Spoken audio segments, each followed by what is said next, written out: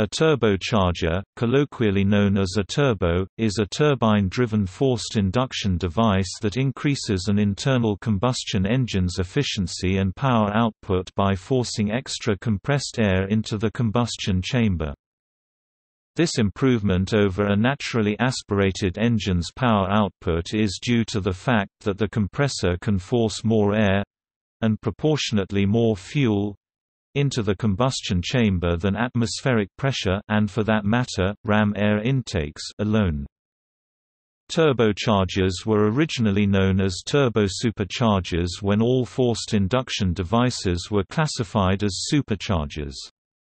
Today the term, supercharger, is typically applied only to mechanically driven forced induction devices. The key difference between a turbocharger and a conventional supercharger is that a supercharger is mechanically driven by the engine, often through a belt connected to the crankshaft, whereas a turbocharger is powered by a turbine driven by the engine's exhaust gas. Compared with a mechanically driven supercharger, turbochargers tend to be more efficient, but less responsive. Twincharger refers to an engine with both a supercharger and a turbocharger. Manufacturers commonly use turbochargers in truck, car, train, aircraft, and construction equipment engines. They are most often used with Otto cycle and diesel cycle internal combustion engines.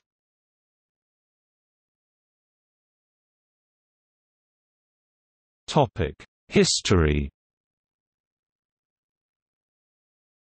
Forced induction dates from the late 19th century, when Gottlieb Daimler patented the technique of using a gear-driven pump to force air into an internal combustion engine in 1885. The 1915 patent by Alfred Bucci, a Swiss engineer working at Gebruder Sulzer, now simply called Sulzer, is often considered the birth of the turbocharger.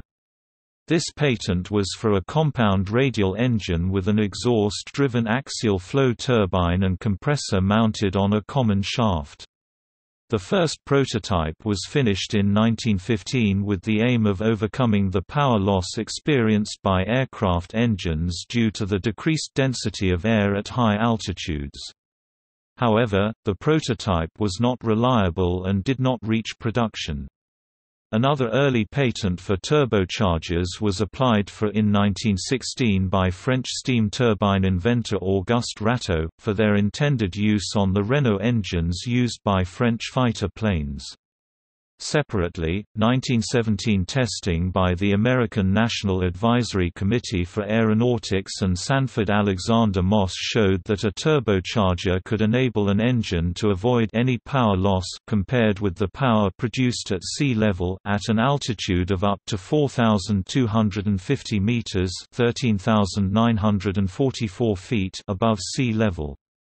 The testing was conducted at Pikes Peak in the United States using the V-12 Liberty aircraft engine. The first commercial application of a turbocharger was in 1925, when Alfred Bucci successfully installed turbochargers on a 10-cylinder diesel engines, increasing the power output from 1,300 to 1,860 kilowatts, 1,750 to 2,500 horsepower.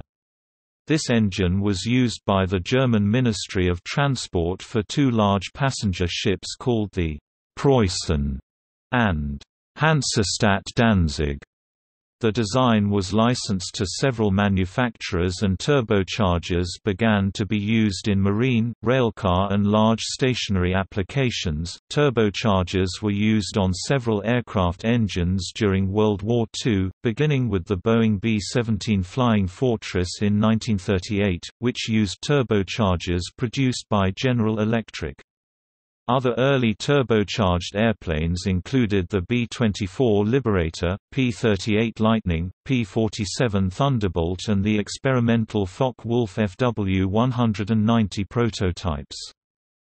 Automobile and truck manufacturers began research into turbocharged engines during the 1950s, however the problems of turbo lag and the bulky size of the turbocharger were not able to be solved at the time.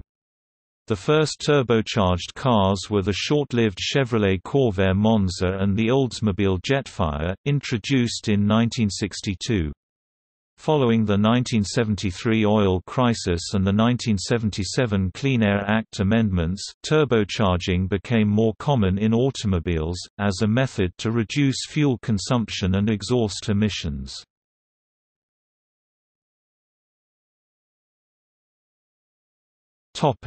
Turbocharging versus supercharging. In contrast to turbochargers, superchargers are mechanically driven by the engine. Belts, chains, shafts, and gears are common methods of powering a supercharger, placing a mechanical load on the engine. For example, on the single-stage single-speed supercharged Rolls-Royce Merlin engine, the supercharger uses about 150 horsepower, 110 kilowatts. Yet the benefits outweigh the costs. For the 150 horsepower, 110 kilowatts to drive the supercharger, the engine generates an additional 400 horsepower, 300 kilowatts, a net gain of 250 horsepower, 190 kilowatts. This is where the principal disadvantage of a supercharger becomes apparent. The engine must withstand the net power output of the engine plus the power to drive the supercharger. Another disadvantage of some superchargers is low adiabatic efficiency when compared with turbochargers, especially Roots-type superchargers. Adiabatic efficiency is a measure of a compressor's ability to compress air without adding excess heat to that air. Even under ideal conditions, the compression process always results in elevated output temperature, however, more efficient compressors produce less excess heat. Roots superchargers impart significantly more heat to the air than turbochargers. Thus, for a given volume and pressure of air, the turbocharged air is cooler, and as a result denser, containing more oxygen molecules, and therefore more potential power than the supercharged air. In practical application, the disparity between the two can be dramatic, with turbochargers often producing 15% to 30% more power based solely on the differences in adiabatic efficiency. However, due to heat transfer from the hot exhaust, considerable heating does occur. By comparison, a turbocharger does not place a direct mechanical load on the engine, although turbochargers place exhaust back pressure on engines, increasing pumping losses. This is more efficient because while the increased back pressure taxes the piston exhaust stroke, much of the energy driving the turbine is provided by the still expanding exhaust gas that would otherwise be wasted as heat through the tailpipe. In contrast to supercharging, the primary disadvantage of turbocharging is what is referred to as lag or spool time.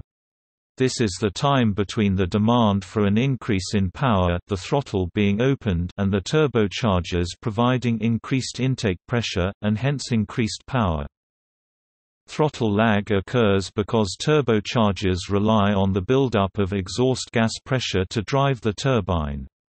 In variable output systems such as automobile engines, exhaust gas pressure at idle, low engine speeds, or low throttle is usually insufficient to drive the turbine. Only when the engine reaches sufficient speed does the turbine section start to spool up, or spin fast enough to produce intake pressure above atmospheric pressure. A combination of an exhaust-driven turbocharger and an engine-driven supercharger can mitigate the weaknesses of both. This technique is called twin-charging. In the case of electro-motive diesel's two-stroke engines, the mechanically assisted turbocharger is not specifically a twin-charger, as the engine uses the mechanical assistance to charge air only at lower engine speeds and startup. Once above notch number 5, the engine uses true turbocharging. This differs from a turbocharger that uses the compressor section of the turbo compressor only during starting and, as a two-stroke engines cannot naturally aspirate, and, according to SAE definitions, a two-stroke engine with a mechanically assisted compressor during idle and low throttle is considered naturally aspirated.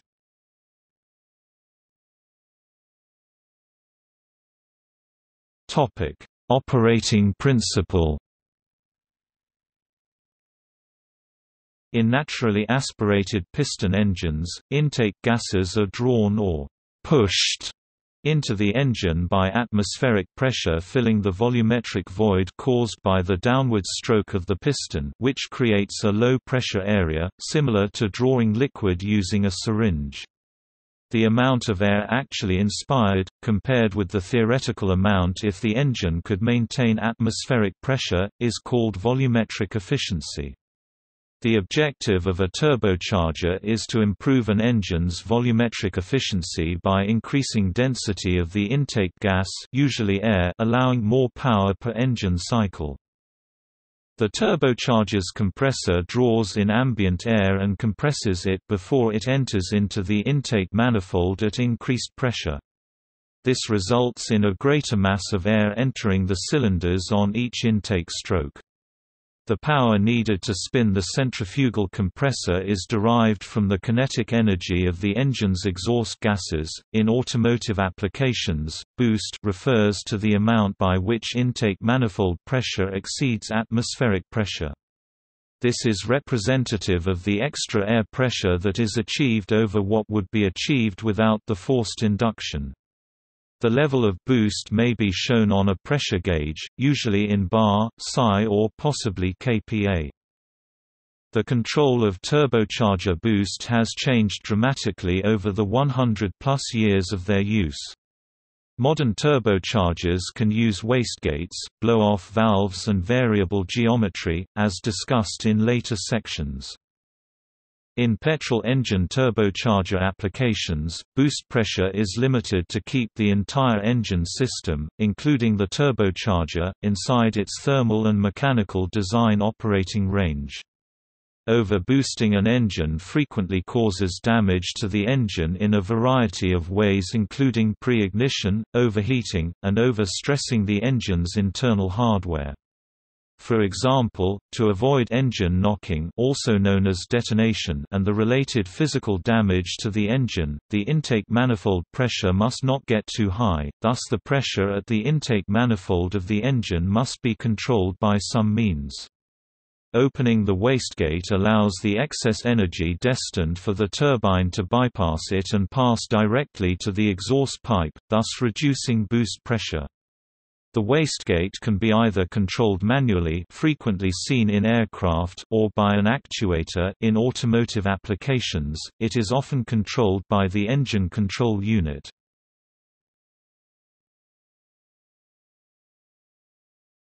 Topic: Pressure increase or boost.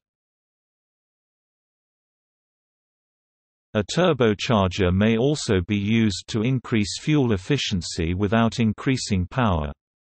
This is achieved by diverting exhaust waste energy from the combustion process, and feeding it back into the turbo's hot intake side that spins the turbine.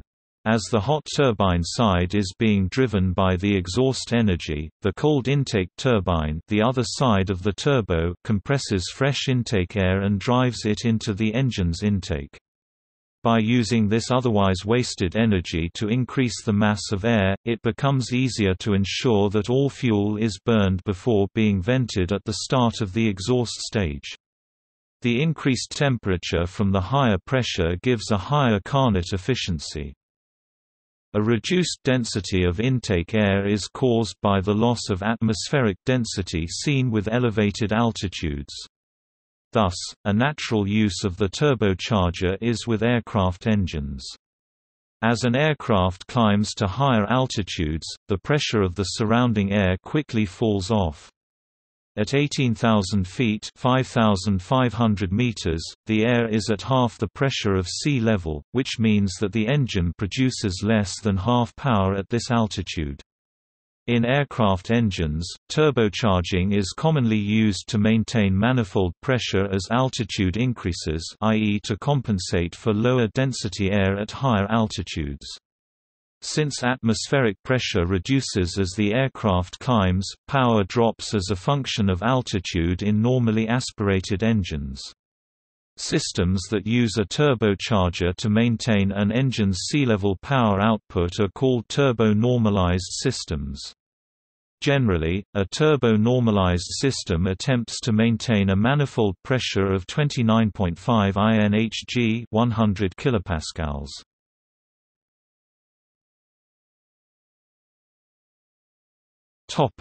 Turbocharger lag. Turbocharger lag, turbo lag is the time required to change power output in response to a throttle change, noticed as a hesitation or slowed throttle response when accelerating as compared to a naturally aspirated engine. This is due to the time needed for the exhaust system and turbocharger to generate the required boost, which can also be referred to as spooling. Inertia, friction, and compressor load are the primary contributors to turbocharger lag.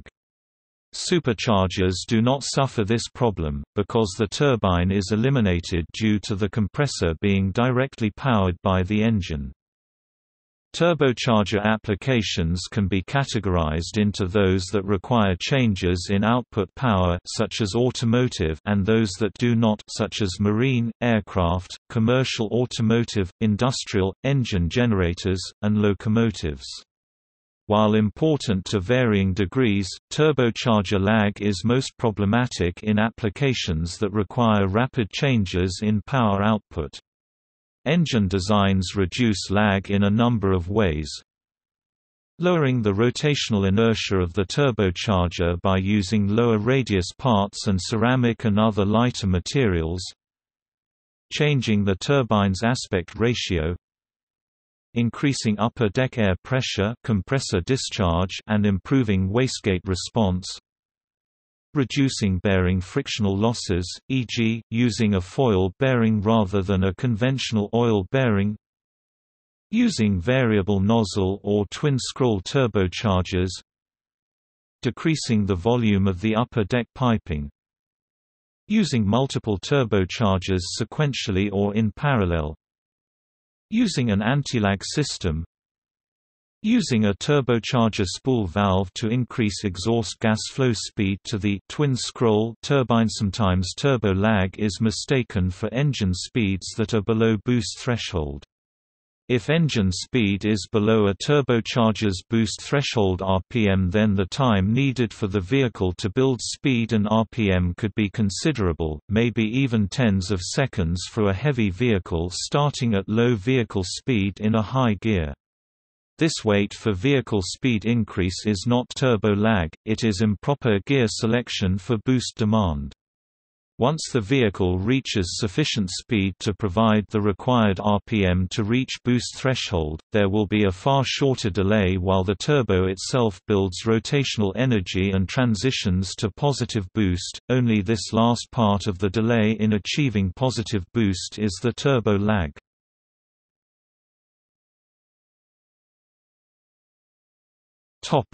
Boost threshold. The boost threshold of a turbocharger system is the lower bound of the region within which the compressor operates. Below a certain rate of flow, a compressor produces insignificant boost. This limits boost at a particular RPM, regardless of exhaust gas pressure. Newer turbocharger and engine developments have steadily reduced boost thresholds. Electrical boosting, e-boosting, is a new technology under development. It uses an electric motor to bring the turbocharger up to operating speed quicker than possible using available exhaust gases. An alternative to e-boosting is to completely separate the turbine and compressor into a turbine generator and electric compressor as in the hybrid turbocharger. This makes compressor speed independent of turbine speed. In 1981, a similar system that used a hydraulic drive system and overspeed clutch arrangement accelerated the turbocharger of the MV Canadian Pioneer Doxford 76J4CR engine. Turbochargers start producing boost only when a certain amount of kinetic energy is present in the exhaust gases. Without adequate exhaust gas flow to spin the turbine blades, the turbocharger cannot produce the necessary force needed to compress the air going into the engine. The boost threshold is determined by the engine displacement, engine RPM, throttle opening, and the size of the turbocharger. The operating speed (RPM) at which there is enough exhaust gas momentum to compress the air going into the engine is called the boost threshold RPM. Reducing the boost threshold RPM can improve throttle response.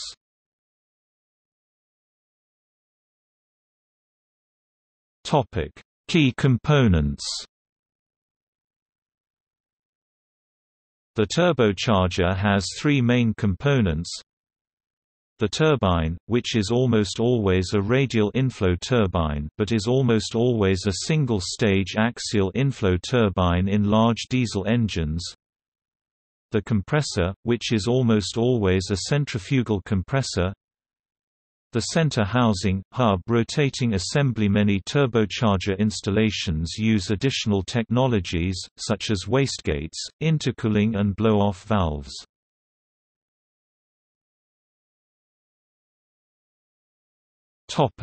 Turbine. Energy provided for the turbine work is converted from the enthalpy and kinetic energy of the gas. The turbine housings direct the gas flow through the turbine as it spins at up to 250,000 revolutions per minute. The size and shape can dictate some performance characteristics of the overall turbocharger. Often the same basic turbocharger assembly is available from the manufacturer with multiple housing choices for the turbine, and sometimes the compressor cover as well. This lets the balance between performance, response, and efficiency be tailored to the application. The turbine and impeller wheel sizes also dictate the amount of air or exhaust that can flow through the system, and the relative efficiency at which they operate. In general, the larger the turbine wheel and compressor wheel, the larger the flow capacity. Measurements and shapes can vary, as well as curvature and number of blades on the wheels. A turbocharger's performance is closely tied to its size. Large turbochargers take more heat and pressure to spin the turbine, creating lag at low speed. Small turbochargers spin quickly, but may not have the same performance at high acceleration. To efficiently combine the benefits of large and small wheels, advanced schemes are used such as twin turbochargers, twin-scroll turbochargers, or variable geometry turbochargers.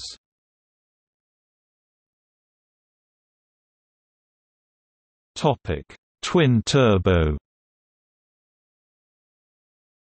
Twin-turbo or bi-turbo designs have two separate turbochargers operating in either a sequence or in parallel. In a parallel configuration, both turbochargers are fed one half of the engine's exhaust. In a sequential setup, one turbocharger runs at low speeds and the second turns on at a predetermined engine speed or load. Sequential turbochargers further reduce turbo lag, but require an intricate set of pipes to properly feed both turbochargers. Two-stage variable twin turbos employ a small turbocharger at low speeds and a large one at higher speeds.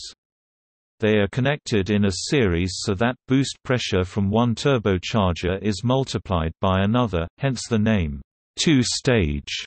The distribution of exhaust gas is continuously variable, so the transition from using the small turbocharger to the large one can be done incrementally. Twin turbochargers are primarily used in diesel engines. For example, in Opel bi-turbo diesel, only the smaller turbocharger works at low speed, providing high torque at 1,500 to 1,700 revolutions per minute. Both turbochargers operate together in mid-range, with the larger one pre-compressing the air, which the smaller one further compresses. A bypass valve regulates the exhaust flow to each turbocharger. At higher speed 2,500 to 3,000 rpm only the larger turbocharger runs. Smaller turbochargers have less turbo lag than larger ones, so often two small turbochargers are used instead of one large one. This configuration is popular in engines over 2.5 liters and in V-shape or boxer engines.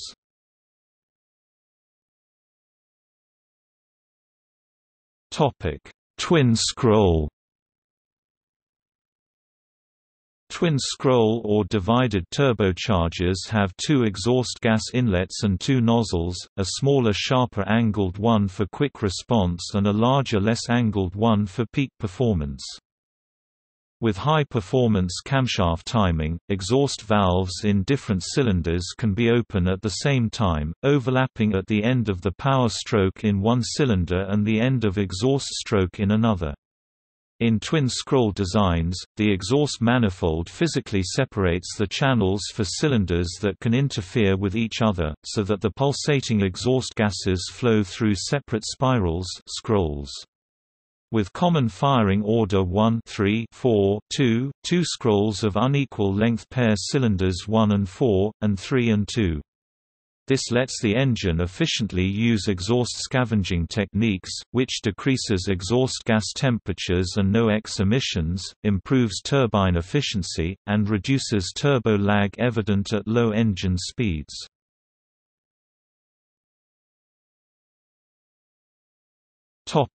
Variable geometry. Variable geometry or variable nozzle turbochargers use movable vanes to adjust the air flow to the turbine, imitating a turbocharger of the optimal size throughout the power curve. The vanes are placed just in front of the turbine like a set of slightly overlapping walls. Their angle is adjusted by an actuator to block or increase air flow to the turbine. This variability maintains a comparable exhaust velocity and back pressure throughout the engine's rev range. The result is that the turbocharger improves fuel efficiency without a noticeable level of turbocharger lag.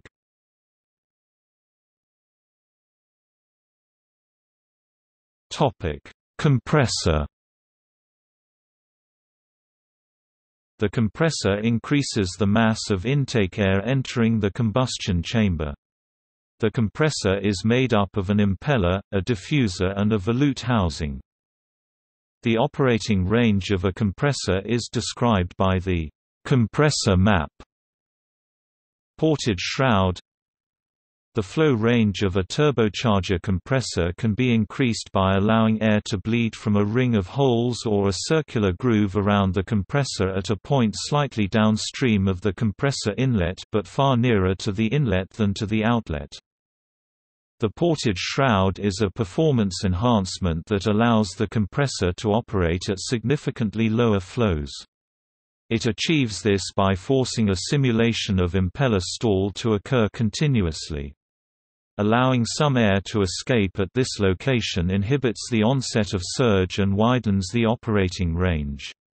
While peak efficiencies may decrease, high efficiency may be achieved over a greater range of engine speeds.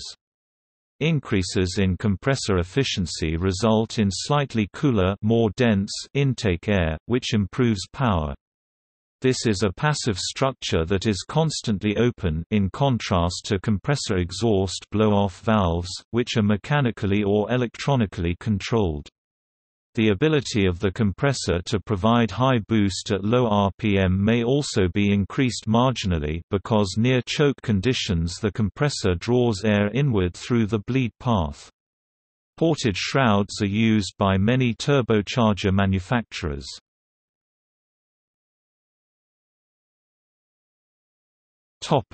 Center housing, hub rotating assembly. The center hub rotating assembly (CHRA) houses the shaft that connects the compressor impeller and turbine. It also must contain a bearing system to suspend the shaft, allowing it to rotate at very high speed with minimal friction. For instance, in automotive applications the CHRA typically uses a thrust bearing or ball bearing lubricated by a constant supply of pressurized engine oil. The CHRA may also be considered water-cooled by having an entry and exit point for engine coolant. Water-cooled models use engine coolant to keep lubricating oil cooler, avoiding possible oil coking, destructive distillation of engine oil from the extreme heat in the turbine. The development of airfoil bearings removed this risk. Ball bearings designed to support high speeds and temperatures are sometimes used instead of fluid bearings to support the turbine shaft. This helps the turbocharger accelerate more quickly and reduces turbo lag. Some variable nozzle turbochargers use a rotary electric actuator, which uses a direct stepper motor to open and close the vanes, rather than pneumatic controllers that operate based on air pressure.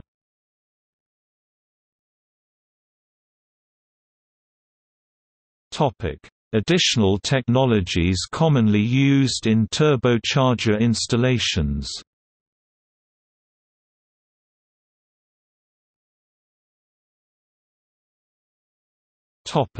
Intercooling.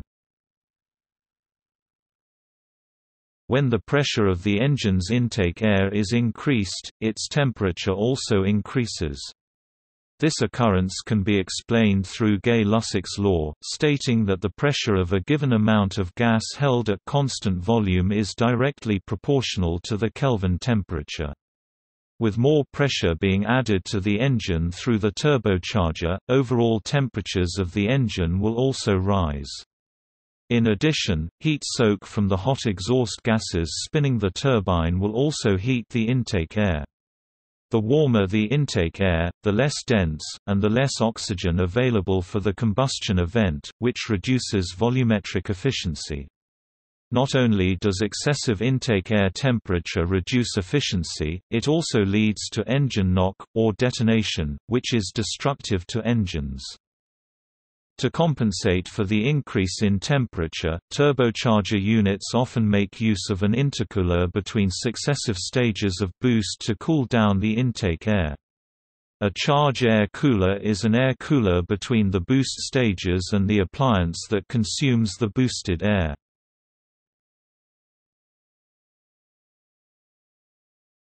Top mount (TMIC) versus front mount intercoolers (FMIC). There are two areas on which intercoolers are commonly mounted.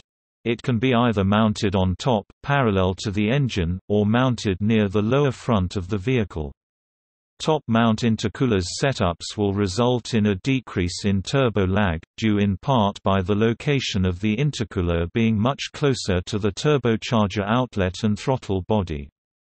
This closer proximity reduces the time it takes for air to travel through the system, producing power sooner, compared to that of a front-mount intercooler which has more distance for the air to travel to reach the outlet and throttle. Front-mount intercoolers can have the potential to give better cooling compared to that of a top mount.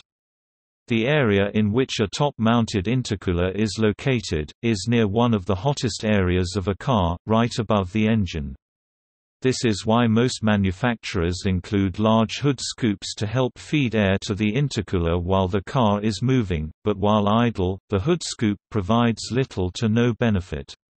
Even while moving, when the atmospheric temperatures begin to rise, top-mount intercoolers tend to underperform compared to front-mount intercoolers. With more distance to travel, the air circulated through a front-mount intercooler may have more time to cool.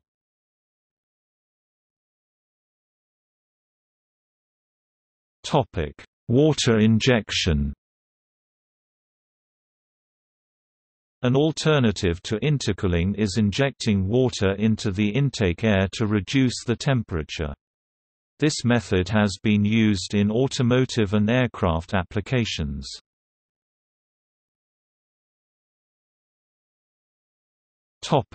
Methanol injection.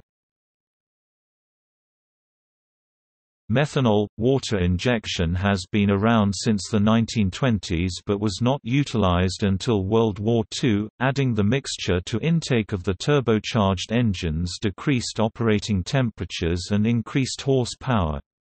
Turbocharged engines today run high boost and high engine temperatures to match. When injecting the mixture into the intake stream, the air is cooled as the liquids evaporate. Inside the combustion chamber it slows the flame, acting similar to higher octane fuel. Methanol-water mixture allows for higher compression because of the less detonation-prone and, thus, safer combustion inside the engine.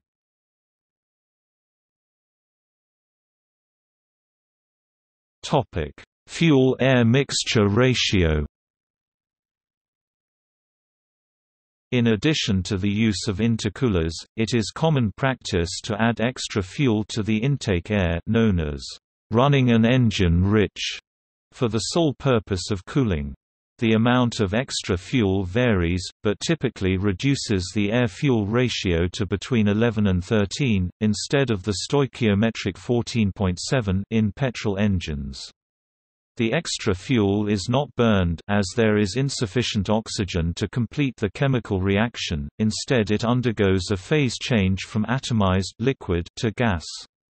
This phase change absorbs heat, and the added mass of the extra fuel reduces the average thermal energy of the charge and exhaust gas. Even when a catalytic converter is used, the practice of running an engine rich increases exhaust emissions.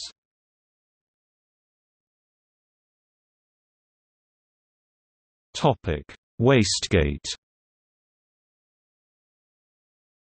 A wastegate regulates the exhaust gas flow that enters the exhaust side driving turbine and therefore the air intake into the manifold and the degree of boosting. It can be controlled by a boost pressure-assisted, generally vacuum hose attachment point diaphragm for vacuum and positive pressure to return commonly oil-contaminated waste to the emissions system to force the spring-loaded diaphragm to stay closed until the overboost point is sensed by the ECU or a solenoid operated by the engine's electronic control unit or a boost controller, but most production vehicles use a single vacuum hose attachment point spring-loaded diaphragm that can alone be pushed open, thus limiting overboost ability due to exhaust gas pressure forcing open the wastegate.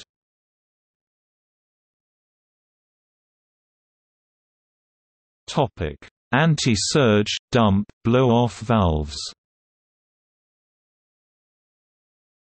Turbocharged engines operating at wide-open throttle and high RPM require a large volume of air to flow between the turbocharger and the inlet of the engine. When the throttle is closed, compressed air flows to the throttle valve without an exit, i.e., the air has nowhere to go. In this situation, the surge can raise the pressure of the air to a level that can cause damage. This is because if the pressure rises high enough, a compressor stall occurs. Stored pressurized air decompresses backward across the impeller and out the inlet. The reverse flow back across the turbocharger makes the turbine shaft reduce in speed more quickly than it would naturally, possibly damaging the turbocharger. To prevent this from happening, a valve is fitted between the turbocharger and inlet, which vents off the excess air pressure. These are known as an anti-surge, diverter, bypass, turbo relief valve, blow-off valve (BOV), or dump valve. It is a pressure relief valve, and is normally operated by the vacuum from the intake manifold. The primary use of this valve is to maintain the spinning of the turbocharger at a high speed. The air is usually recycled back into the turbocharger inlet diverter or bypass valves, but can also be vented to the atmosphere blow-off valve. Recycling back into the turbocharger inlet is required on an engine that uses a mass airflow fuel injection system, because dumping the excessive air overboard downstream of the mass airflow sensor causes an excessively rich fuel mixture, because the mass airflow sensor has already accounted for the extra air that is no longer being used. Valves that recycle the air also shorten the time needed to re-spool the turbocharger after sudden engine deceleration, since load on the turbocharger when the valve is active is much lower than if the air charge vents to atmosphere.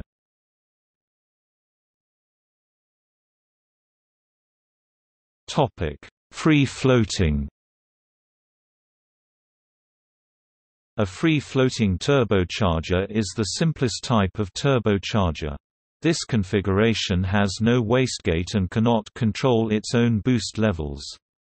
They are typically designed to attain maximum boost at full throttle. Free-floating turbochargers produce more horsepower because they have less backpressure, but are not drivable in performance applications without an external wastegate.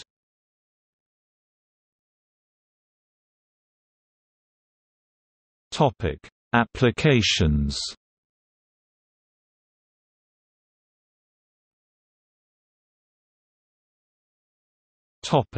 Petrol-powered cars. The first turbocharged passenger car was the Oldsmobile Jetfire option on the 1962–1963 F-85 Cutlass, which used a turbocharger mounted to a 215 cu in 3.52L all-aluminum V8. Also in 1962, Chevrolet introduced a special run of turbocharged Corvairs, initially called the Monza Spider (1962–1964) and later renamed the Corsa (1965–1966), which mounted a turbocharger to its air-cooled fat six-cylinder engine. This model popularized the turbocharger in North America, and set the stage for later turbocharged models from Porsche on the 1975 up 911 930ths, Saab on the 1978–1984 Saab 99 Turbo, and the very popular 1978–1987 Buick Regal, T-Type, Grand National. Today, turbocharging is common on both diesel and gasoline-powered cars. Turbocharging can increase power output for a given capacity or increase fuel efficiency by allowing a smaller displacement engine. The engine of the year 2011 is an engine used in a Fiat 500 equipped with an MHI turbocharger. This engine lost 10% weight, saving up to 30% in fuel consumption while delivering the same HP 105 as a 1.4-liter engine.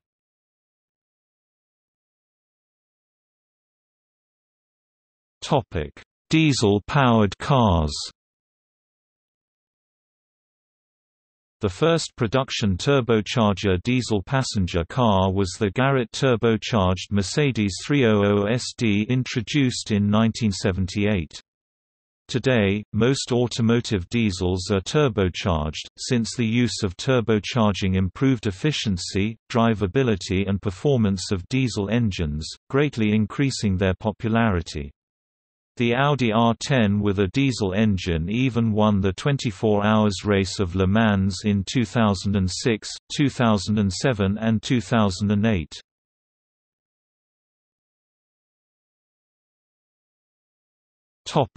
Motorcycles. The first example of a turbocharged bike is the 1978 Kawasaki Z1 RTC. Several Japanese companies produced turbocharged high-performance motorcycles in the early 1980s, such as the CX500 Turbo from Honda, a transversely mounted, liquid-cooled V-twin also available in naturally aspirated form. Since then, few turbocharged motorcycles have been produced. This is partially due to an abundance of larger displacement, naturally aspirated engines being available that offer the torque and power benefits of a smaller displacement engine with turbocharger, but do return more linear power characteristics. The Dutch manufacturer EVA Motorcycles builds a small series of turbocharged diesel motorcycle with an 800 cc Smart CDI engine.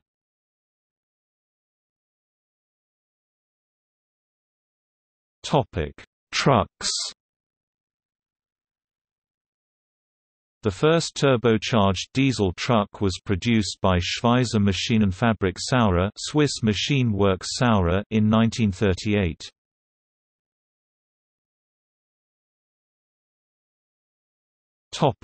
Aircraft. A natural use of the turbocharger, and its earliest known use for any internal combustion engine, starting with experimental installations in the 1920s, is with aircraft engines. As an aircraft climbs to higher altitudes, the pressure of the surrounding air quickly falls off. At 5,486 meters (18,000 feet), the air is at half the pressure of sea level and the airframe experiences only half the aerodynamic drag. However, since the charge in the cylinders is pushed in by this air pressure, the engine normally produces only half power at full throttle at this altitude. Pilots would like to take advantage of the low drag at high altitudes to go faster, but a naturally aspirated engine does not produce enough power at the same altitude to do so. The table below is used to demonstrate the wide range of conditions experienced. As seen in the table below, there is significant scope for forced induction to compensate for lower density environments. A turbocharger remedies this problem by compressing the air back to sea-level pressures, turbo-normalizing, or even much higher, turbocharging, in order to produce rated power at high altitude. Since the size of the turbocharger is chosen to produce a given amount of pressure at high altitude, the turbocharger is oversized for low altitude. The speed of the turbocharger is controlled by a wastegate. Early systems used a fixed wastegate, resulting in a turbocharger that functioned much like a supercharger. Later systems utilized an adjustable wastegate, controlled either manually by the pilot or by an automatic hydraulic or electric system. When the aircraft is at low altitude, the wastegate is usually fully open, venting all the exhaust gases overboard. As the aircraft climbs and the air density drops, the wastegate must continuously close in small increments to maintain full power. The altitude at which the wastegate fully closes and the engine still produces full power is the critical altitude. When the aircraft climbs above the critical altitude, engine power output decreases as altitude increases, just as it would in a naturally aspirated engine. With older supercharged aircraft without automatic boost control, the pilot must continually adjust the throttle to maintain the required manifold pressure during ascent or descent. The pilot must also take care to avoid over-boosting the engine and causing damage. In contrast, modern turbocharger systems use an automatic wastegate, which controls the manifold pressure within parameters preset by the manufacturer. For these systems, as long as the control system is working properly and the pilot's control commands are smooth and deliberate, a turbocharger cannot over-boost the engine and damage it. Yet the majority of World War II engines used superchargers, because they maintained three significant manufacturing advantages over turbochargers, which were larger, involved extra piping, and required exotic high-temperature materials in the turbine and pre-turbine section of the exhaust system. The size of the piping alone is a serious issue. American fighters Vought F-4U and Republic P-47 used the same engine, but the huge barrel-like fuselage of the latter was, in part, needed to hold the piping to and from the turbocharger in the rear of the plane. Turbocharged piston engines are also subject to many of the same operating restrictions as gas turbine engines. Pilots must make smooth, slow throttle adjustments to avoid overshooting the target manifold pressure. The fuel-air mixture must often be adjusted far on the rich side of stoichiometric combustion needs to avoid pre-ignition or detonation in the engine when running at high power settings. In systems using a manually operated wastegate, the pilot must be careful not to exceed the turbocharger's maximum RPM. The additional systems and piping increase an aircraft engine's size, weight, complexity and cost. A turbocharged aircraft engine costs more to maintain than a comparable normally aspirated engine. The great majority of World War II American heavy bombers used by the USAAF, particularly the Wright R-1820 Cyclone 9-powered B-17 Flying Fortress, and Pratt & Whitney R-1830 Twin Wasp-powered consolidated B-24 Liberator 4 engine bombers both used similar models of General Electric-designed turbochargers in service, as did the twin Allison V-1710-engined Lockheed P-38 Lightning American heavy fighter during the war years. All of the above World War II aircraft engines had mechanically driven centrifugal superchargers as designed from the start, and the turbosuperchargers with intercoolers were added, effectively as twin-charger systems, to achieve desired altitude performance. Today, most general aviation piston engine-powered aircraft are naturally aspirated. Modern aviation piston engines designed to run at high altitudes typically include a turbocharger, either high pressure or turbonormalized, rather than a supercharger. The change in thinking is largely due to economics. Aviation gasoline was once plentiful and cheap, favoring the simple, but fuel-hungry, supercharger. As the cost of fuel has increased, the supercharger has fallen out of favor. Turbocharged aircraft often occupy a performance range between that of normally aspirated piston-powered aircraft and turbine-powered aircraft. Despite the negative points, turbocharged aircraft fly higher for greater efficiency. High cruise flight also allows more time to evaluate issues before a forced landing must be made. As the turbocharged aircraft climbs, however, the pilot or automated system can close the wastegate, forcing more exhaust gas through the turbocharger turbine, thereby maintaining manifold pressure during the climb, at least until the critical pressure altitude is reached when the wastegate is fully closed, after which manifold pressure falls. With such systems, modern high-performance piston engine aircraft can cruise at altitudes up to 25,000 feet above which, RVSM certification would be required, where low air density results in lower drag and higher true airspeeds. This allows flying above the weather. In manually controlled wastegate systems, the pilot must take care not to overboost the engine, which causes detonation, leading to engine damage.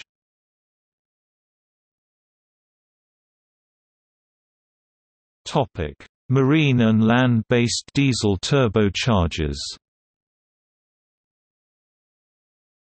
Turbocharging, which is common on diesel engines in automobiles, trucks, tractors, and boats, is also common in heavy machinery such as locomotives, ships, and auxiliary power generation. Turbocharging can dramatically improve an engine's specific power and power-to-weight ratio, performance characteristics that are normally poor in non-turbocharged diesel engines. Diesel engines have no detonation because diesel fuel is injected at or towards the end of the compression stroke and is ignited solely by the heat of compression of the charge air. Because of this, diesel engines can use a much higher boost pressure than spark ignition engines, limited only by the engine's ability to withstand the additional heat and pressure. Turbochargers are also employed in certain two-stroke cycle diesel engines, which would normally require a roots blower for aspiration. In this specific application, mainly electro-motive diesel (EMD) 567, 645, and 710 series engines, the turbocharger is initially driven by the engine's crankshaft through a gear train and an overrunning clutch, thereby providing aspiration for combustion.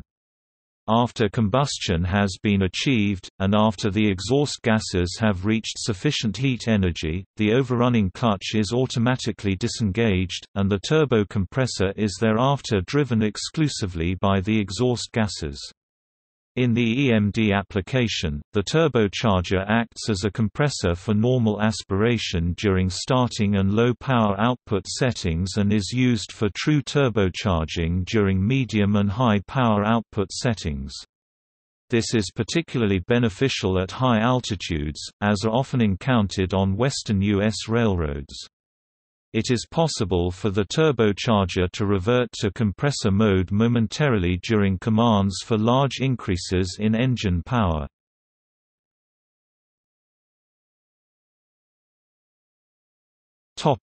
Business and adoption.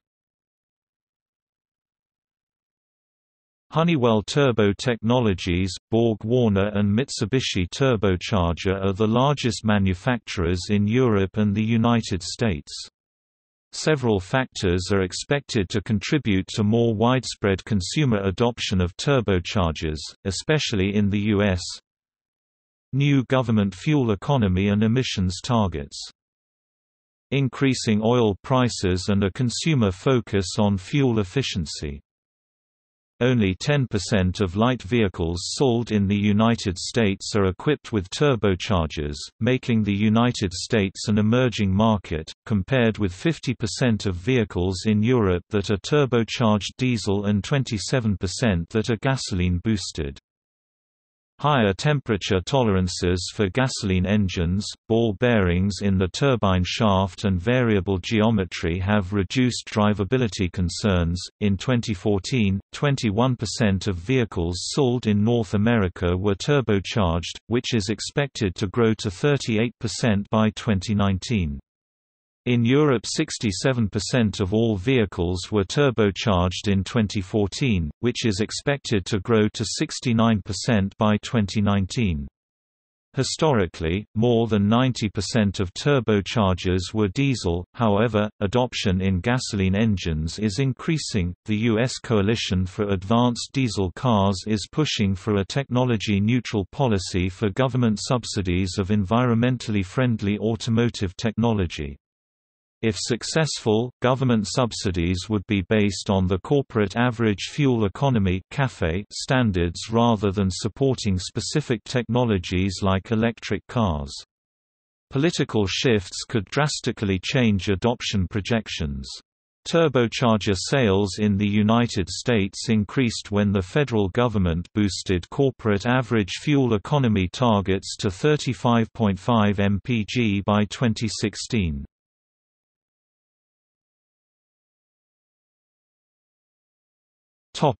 Safety.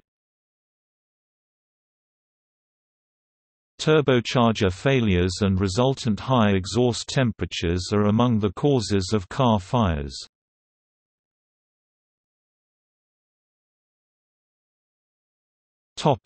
See also: